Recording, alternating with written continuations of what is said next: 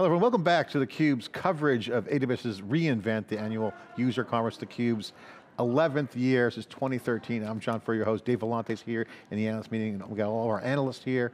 We're breaking down, this is where the action is. And we got the executives, we got the entrepreneurs, all weighing in on theCUBE, as they always do, extracting the signal from the noise. So we got famous CUBE alumni here, Muddu Sudhakar, who's the CEO and co-founder of Aisera, company he founded, one of the many companies, serial entrepreneur, who's been in the forefront of generative AI. It was maybe called MLOps before. Muddu, great to see you. Thanks for coming on. You always share great insight. Great to see you. John, thanks for inviting me here and great to be with you after Thanksgiving. You know, I've known you now, I think maybe 8 years, maybe 10, I can't remember, almost a decade. We've followed your trials and tribulations and your endeavors. You've always had your finger on the pulse of all the action. You know, social, how that's platforms evolving, get ahead of that, sell that, build a company, sell it, get another exit on your belt. You got a new company now, and I remember a conversation a couple of years ago, we were talking about AIOps, MLOps, AIOps. At the time, that was the kind of the category. Right. A lot's changed. Obviously, generative has come on the scene, generative AI. Role of data is still important. Chatbots been around for a while, but now they're a little bit different. I mean, ChatGPT is technically a chatbot from an application perspective. That's what they call its category. But it's not just not chatbot, it's actually generating content. So again, people see that and they get excited, but right now it's a world about confidence. Excitement is great, confidence means it's working. Right. Okay, so we're in this zone.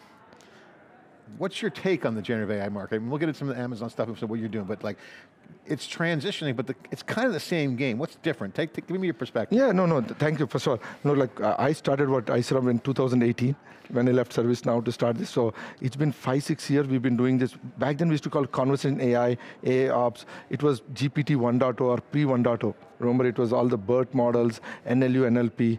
We went through GPT 1.0, 2.0, 3.0, now we are in 4.0. I think this evolution is happening in a nice way. Back then we used to call language model, became large language models. As you said, the confidence is really giving to both the consumers and businesses. I never saw two trends hitting at the same time. Like if you look at the internet, is probably the only time when you had both the consumer and enterprise happen. Even with cloud, it was only enterprise movement. So I think this time that Gen AI is both impacting the consumers and enterprise, and with real applications and real use cases where people are seeing the value. So I'm seeing the really tailwind on our business. I mean, there's a lot positive. I will give credit still to OpenAI. They're like my heroes, right? Yeah. They kind of put what you call oxygen or steroids in this business. So it's a great use case for Gen AI right now. I think OpenAI and ChatGPT has been that consumerization moment where they kind of did have their Netscape moment in a way, because Sam Altman debacle. Mark Andreessen lost Netscape when other people took it over. Had he stayed and run it, it might still be around, but Netscape was the dominant browser. History, Microsoft beat them. But that's interesting. I think I agree with you. In fact, I talked to Adam Selewski about this. I didn't put it in my stories. I didn't want to, I was covering long as it is, but we talked specifically about the comparison to the web and the internet. The internet, remember, the internet was not the web. The internet was telecom. Right. Prior to the World Wide Web, which was the standard HTML, HTTP, there was something called the information superhighway, or the internet, and then you had online service providers like CompuServe and AOL. Right. So these were proprietary online services that had content service providers. Okay? Right. Sounds a lot like OpenAI with all the... That's right. So, open versus closed. I mean, some people call it closed AI, because it's not necessarily that open. So this brings up the question, if you believe, and I do believe it is, where the AI is like the web trajectory, or internet, web, proprietary versus open. Open was the key to success for the web. The internet, the web as we know it, was what it is. Web apps. So does AI have to be open? And by the way, is there an AI company? There never was an internet company. I think one of the companies called themselves an internet company, but the internet wasn't a company. Right, that's right. No, and you bring up all good points. Look, I think first is let's go back to your point. I think open versus closed is going to be a debate will continue, and you're starting that. So I think when the dust settles, there'll be a few open source models. It's not like you'll have 10 open source. And similarly, there'll be few closed source, like Microsoft Edge or Microsoft browser versus Netscape, right? I think you'll have both, but it won't be like 10 open source models. Again, the open source has evolved a lot with Elastic, with what happened with HashiCorp and MongoDB. So I think there'll be 1 or 2 open source will be there, but there'll be also value for closed source. And both will be, you need both of them to do each up level, right? Each will have a value. But that is still at a foundation model, John. What I see is the next value will be on LLMs. It's not the foundation model where the value will be. It'll be more on the domain specific. I call them, what do you call LLMs, which are domain specific, which are small, could be medium. I think the word that I heard Microsoft call it SLM, which is very small language models, which are very domain specific. I'll have one for IT, one for HR, one for finance, so but one for each enterprise. I could have one for John for theCUBE. CUBE will have all the LLMs, right? You created one. That's right? SLM. SLM, that's it. Yeah. And that's proprietary to us. So now again, the question is leaking that IP, because if you consider that intellectual property, that's proprietary. That's right. So it's kind of bizarre how the words are flipping out. OpenAI is considered open, but they're proprietary large language model. That's right.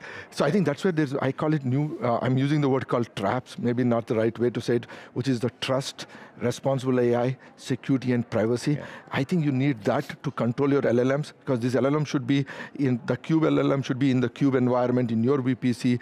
You don't want to put it outside, it's your IP. How do you protect that? And also, how do you make sure that it's socially responsible? I think there's a lot of new areas to make protective and security layer for enterprises. And I think the cloud is perfectly positioned with APIs to manage the interplay between data models. So for example, let's just say that we have a large language model or small language model, the CUBE, and just we say, hey, it's so valuable, it's very small, but high quality linguistic word combinations. Right. We could actually be the training module for other people to use. That's right. They can hit us on an API and say, oh, I don't want to reinvent the wheel, the CUBE's already got it, I'll hit that up. That's right. We might want to say, hey, I don't want to reinvent the wheel, I'll hit OpenAI or Anthropic. That's right. So there's going to be alchemy with models, integrating of the models. It is. So if that's the case, you believe that to be true, right? That's right. Okay, so if that's the middleware, because what you're bringing up is if LLMs continue to be that layer, that's right, then you're going to have foundation and LLM models, multi-models in this abstraction middle layer, middleware, basically software, right, powering the applications on top, and the hardware is the cloud. Right, so I call it like if in infrastructure world you have infrastructure as a service, PaaS as a service, SaaS, the LLMs will become the PaaS. The application will be where you create the embedded AIs, your chatbots, your universal bot, your AI copilot, your GPTs will be the application that are created. So you have the middle layer, which is LLMs, you have the foundation layer, which will be your infrastructure for AI, and then you have the application that you can create. An application could be the one that can interact with you or a universal bot as well. Great observation. By the way, that's consistent with what Adam's going to present in the keynote. The 3 layers I covered in my post on SiliconANGLE.com, exclusive interview. Check it out if you're listening, you want to check that out. But this brings up the next question. If this happens, and it is happening, so just say we're right, because I think we are. This changes the game on data management. It does. It flips the script, because now where's the data sit? Do you sit below the LLMs or atop of the LLMs or inside are the LLMs the bit data? Right. And what about data pipelining? What about data interaction? What controls the data plane? And how does that render itself up to be an effective generator of content or application? Because remember, generative AI generates content. That's right. So I think it needs data. No, you bring up a good point. So both at the foundation model layer, you need the data with the knowledge graph. LLM also, you need the data. Now this will be domain specific data, so but you're right, the data management will change. Where do you keep the data stored? How will the people with the largest amount of the original data will always win the game? And again, the data belongs to the consumers. Data belongs to the business. So even if I'm a business, the data belongs to you. If you're my customer, I can never leverage it. So this is where I see some of the vendors trying to learn one customer data to other customer data. You cannot do that, right? That's like a cardinal sin. So your data should belong to you. I should give an LLM to you, but I can't take your training data and apply to somebody without your permission. Yeah. I think that's the other thing is you'll see play out very nicely. There might be a marketplace opportunity. It's hard to tell, but I think that's going to be almost like PageRank was for Google algorithm. You have some sort of referential integrity around data. Right. How do you manage the data, and having that trust relationship will come up. It's going to be very fascinating. And again, this is a stack change. It is. So the next question is, okay, Amazon's got faster chips. You're going to hear inference and training. Obviously Graviton is the general purpose compute. as the chips get smarter and understand how to be optimized from a cost and energy perspective and be more performant, that's going to kind of create that kind of performance step up, which makes the LLMs faster. So what do software people do in this performance? They go to the next level. And then they bog it down, the chip's got to get faster, kind of like the PC days, remember? There's always the next processor. The cloud guys have an opportunity to make it better, but it's not monolithic. It's distributed computing, it's edge. Right, you bring up a good point. Look, if you ask me right now, the movement is on the software and algorithms. It's time for semiconductor chips to actually catch up. So if I am a software company, since I have the data, I have to now take all these things, and semiconductor companies can run my pipeline to make my GPUs and CPUs better. It's almost like profiling your software. So today when we do it, we still see GPUs are not catching up to my algorithms. They're taking a lot of time. So if I'm Intel, if I'm Qualcomm, if I'm NVIDIA, I still have to get my GPUs better for the algorithms of Gen AI. Remember, most of those are designed for image processing, for other applications. Now with the latest Gen AI, and with AI Copilot and ChatGPT, I would see companies like NVIDIA really going to work with vendors like us or partners like us to really drive the next generation of GPUs. I would call it a GPU for GPT, and another GPU for AI Copilot, and for LLM. Yeah, it's a fascinating conversation we're having, Muddu, because it's not just about the chips. So I want to bring in an interview I did with Andy Bechtolsheim. Okay, you know him. He's my investor. He's an investor of yours, yes. Yes, he's my mentor too, I love him. Yeah. So he's also known as the Rembrandt of motherboards. That's right. He was a designer, well known in the chip business, legend, CUBE alumni, 2018. And I said to him at VMware that day, and he kind of was actually raised his eyebrows. That's a good point. I said, isn't the cloud kind of like a motherboard? You got a processor and you got other systems around it, chips, DRAM, memory, SSD. So we're seeing cloud the same way. It's like a PC, it's not, but it's everywhere. So it's a distributed system that has interplay. It's a system management challenge. It is, and not only system, and what Andy used to say, at the end you have the same motherboard of the same size. You have same 19 inches by 11 inches. So your real estate is also limited. So what you do with that real estate in terms of CPUs and GPUs and purpose built, I think it's a fascinating game to see. My real estate does not change, but the server size doesn't change. I can only stack up so many of those boards. So question is, how do I effectively manage them with what type of GPUs and which vendor is the next game going to play, either for during the training time, or execution time, or inference time? I was talking this morning here on theCUBE with Prasad, who's VP of Infrastructure Service at AWS. He brought up the conversation turned to power and energy. That's right. You can only have so many GPUs running if you don't have the power on the rack. That's right. So you can only stack, you're limited to the power. That's right, and also how stack them and the airflow should happen and the cooling. So at the end of, so that's why it's important that the next generation GPUs are really designed, to your point, designed for your functions, LLMs. So I would imagine one day there'll be an NVIDIA GPU for the CUBE LLM. Yeah, custom chips with models. That's right. It's like pairing wine with dinner. I get a nice bottle of red with my red meat. Fish, I have white wine. And that gives you the best experience right there. Yeah, everyone's happy, tastes good. So models will match chips. That's right. There'll be custom chips. So I think the custom silicon's huge. That brings to the point of architecture. So now let's get into the game. What happens next and why people are here at reInvent. Where's the hype from reality? And if it is the shift that's happening, it's generational. So it's going to be 10 to 20 year run.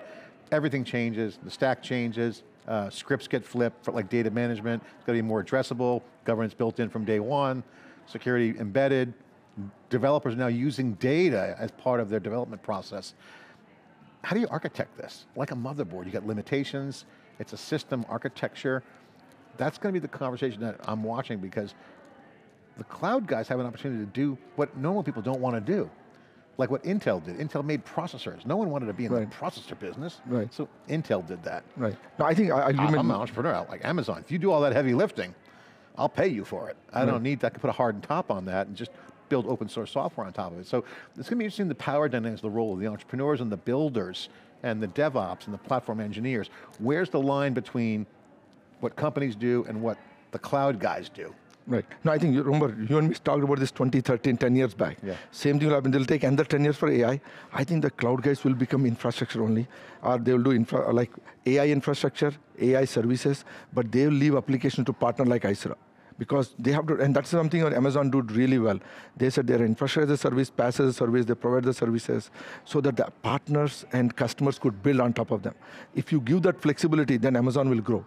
right? So they have to have that, so that way they can invite the ecosystem of the players. Same thing will happen here, and the areas they'll grow initially would be, John, will be the GenAI application that we saw, offering the chat GPTs for IT, HR, enterprises, or I call the AGI services, the artificial general services, which is where the people will take it and say, how can I use now Gen AI to do mathematical inference? How can I do to solve my calculus problems? Or call it the equations such as differential equations, the Maxwell's equations, the diffusion equations, the more complex mathematical formulas you can do with AGI.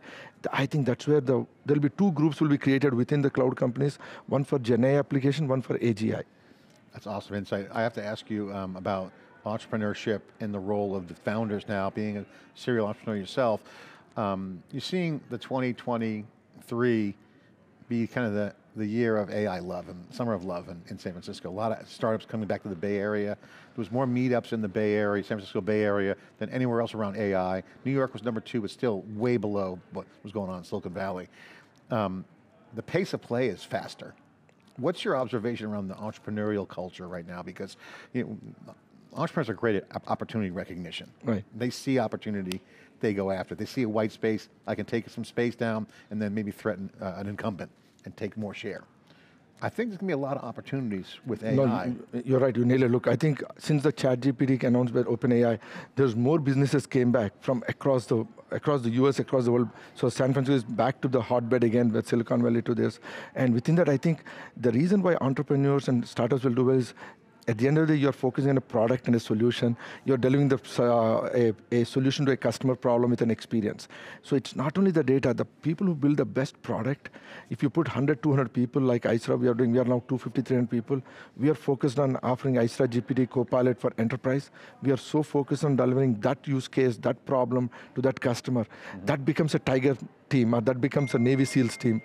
Right, and that makes it really interesting how we can deliver a good solution, good customer, and that entrepreneurship is, I think, back to thriving again with AI, and that will be drive next 10 years of AI evolution. Final question, at Sam Altman's Developer Day, that was the Monday before he got fired, actually the Monday before, it was pretty spectacular. They offered GPTs, that was one of the things that got him into hot water, onto the big board queue. It was just the momentum's there, and all he did was identify it and tested it, it was a home run. Felt like an Apple event, they did a couple key things.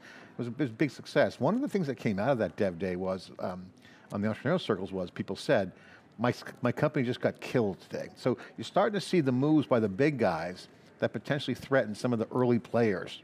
Is that a feature or a bug? Because I don't remember the web. I don't remember the web scene where Microsoft or Netscape killed companies. And I guess they did if they were in the browser business. But is there fear?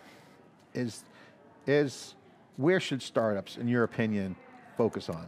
No, very good. Look, at the end of the day, if Amazon actually killed many companies, if you remember back in 2008 when they came, including the storage company, the compute companies just focused on just even the ETL companies, right? So I think the same thing Sam Altman and OpenAI is doing is, unless you have a big barrier and a moat around your company, you'll get eliminated. So if I'm an entrepreneur, if I'm a startup company, I want to make sure I have enough IP, enough moat around my thing, so that I can build on top of ChatGPT, on top of OpenAI, and next to them, right? You want to ride that wave. What you don't want is, you also want to remember when Amazon used to come with Lambda services, so many different services, people who are focused on analytics, they all went away. Right? Unless you are a large enough company like Tableau, you didn't survive on analytics game. Same movement will happen with AI, is like people who build with a full product, full solution to a customer and use case will thrive with a good mode. Other guys will be eliminated very fast. If they're a feature, they're not a company. Madhu, thank you so much for coming. We're getting the hook here. We got to call it a day here on location. Appreciate your time coming on theCUBE. As always, insightful masterclass on what's going on the latest trend of generative AI. It is hype, but the reality is matching with real momentum, real new opportunities. Again, enthusiasm is ultra high, confidence is coming on board. People are starting to get more confident with their experiments and moving into production. Of course, theCUBE has all the action. Thank you for watching our coverage from our Supercloud 5 special program, streaming from Palo Alto, California. I'm John Furrier, here on location with Dave Vellante and all of our analysts, getting all the action here at reInvent. Thanks for watching.